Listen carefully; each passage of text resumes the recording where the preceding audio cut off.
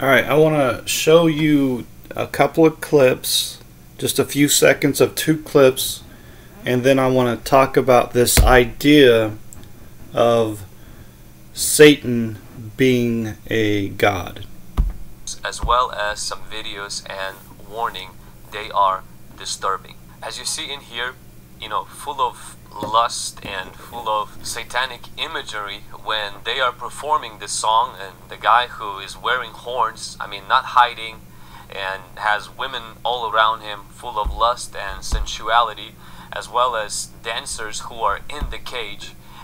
Full-blown demonic, satanic expression.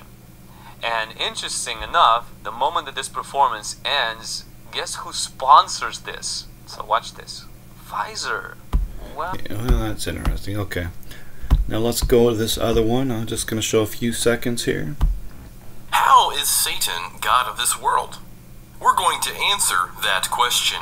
The phrase God of this world indicates that Satan is the major influence on the ideals, opinions, goals, hopes, and views of the majority of people. His influence also encompasses the world's philosophies, education, and commerce. The thoughts, ideas, speculations, and false religions of the world are under his control and have sprung from his lies and deceptions. Satan is also called the Prince of the Power of the Air. He is the ruler of this world. Whoa, okay. John 12, verse 31. Satan is not the ruler of this world. And see, this is why, people wonder, why do I got a problem with got questions? This is one example right here, okay? So what was that? John 12, 31. Am I getting that right? 12:31. Satan is not ruler of this world. Alright, now is the judgment of this world. Now shall the prince of this world be cast out. He's not the ruler.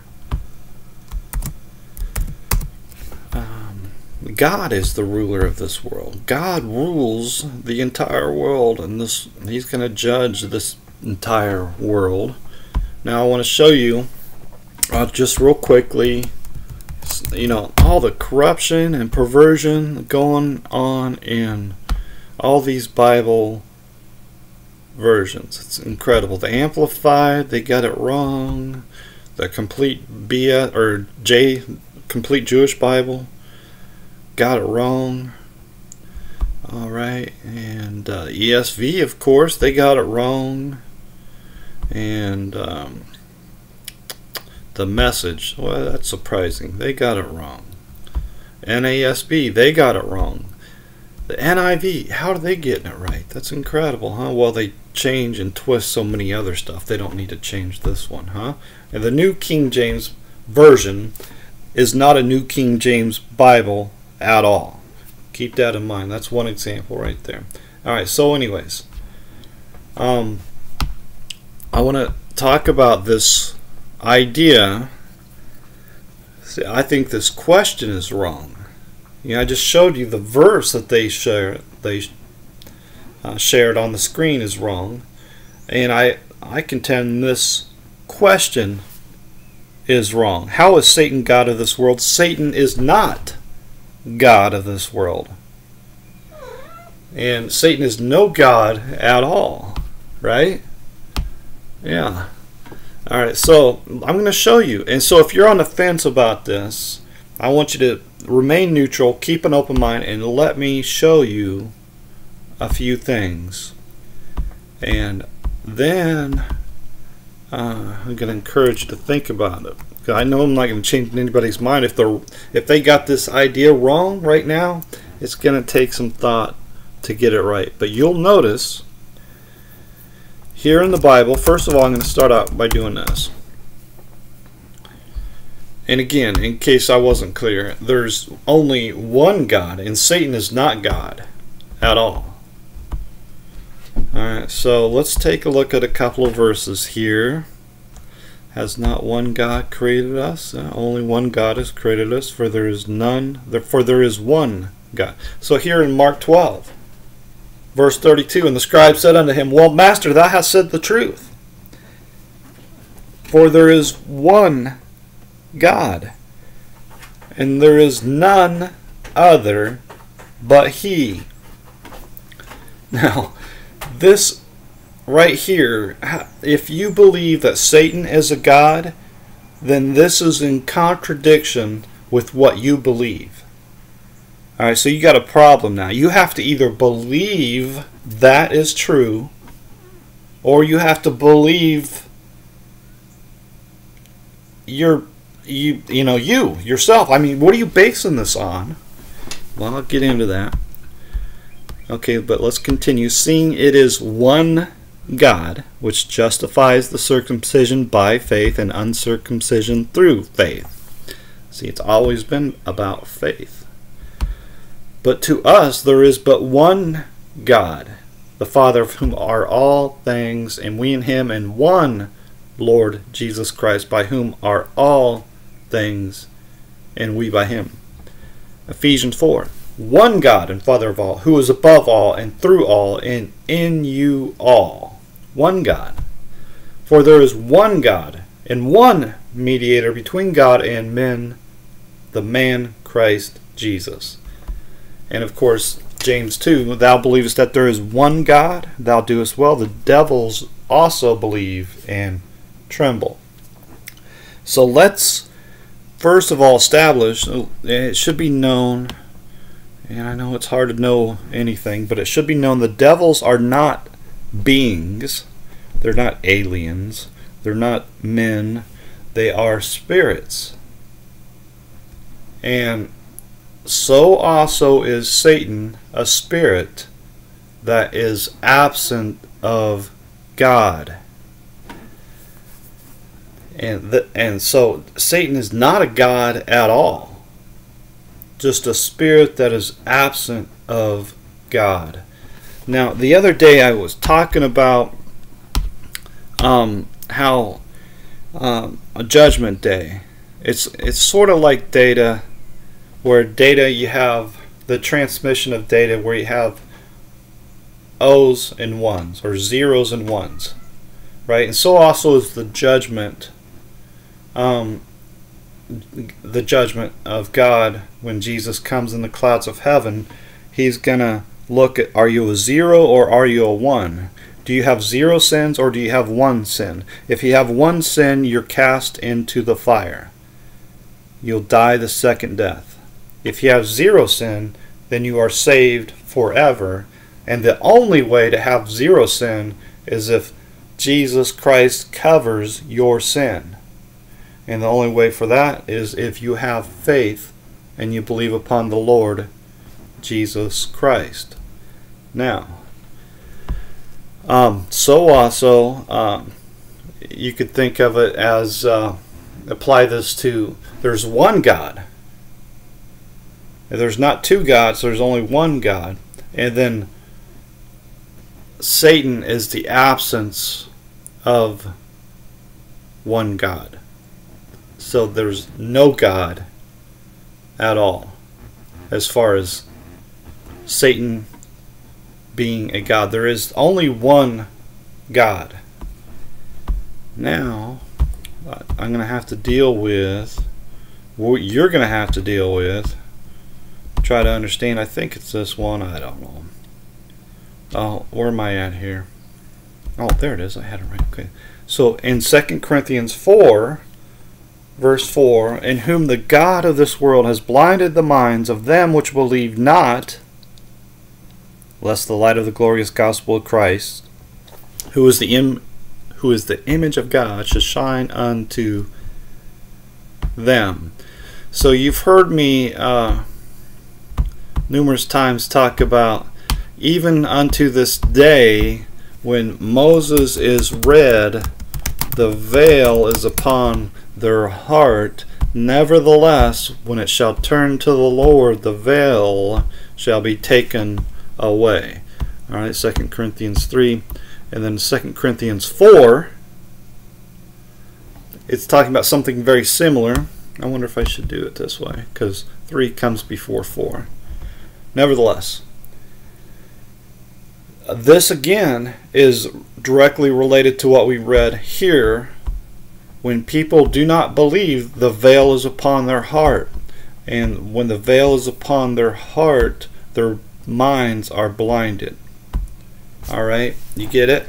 So, this is not at all saying that there's a God of this world. This imaginary, non-existent God has blinded them because they are absent of God.